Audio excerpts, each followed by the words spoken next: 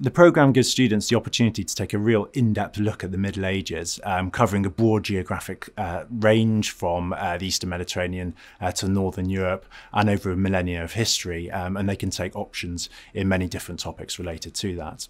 Our staff offer a real diverse range of options which cover many areas of medieval history, including gender and sexuality, history of science and medicine, the Crusades, Mediterranean commerce, for example, which is an incredibly eclectic and diverse group. What's unique about the programme here at Edinburgh is that students can take modules offered by scholars outside of the history department, such as those focusing on art, Islam, Byzantium, literature and religion.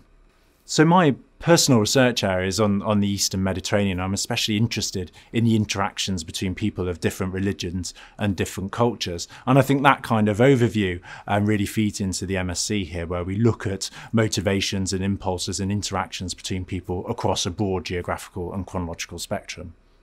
Edinburgh is obviously a very vibrant city and a great place to work and study, but it's also an excellent place to research. We've got some fantastic resources, the National Library of Scotland and the University Library with its special collections as well.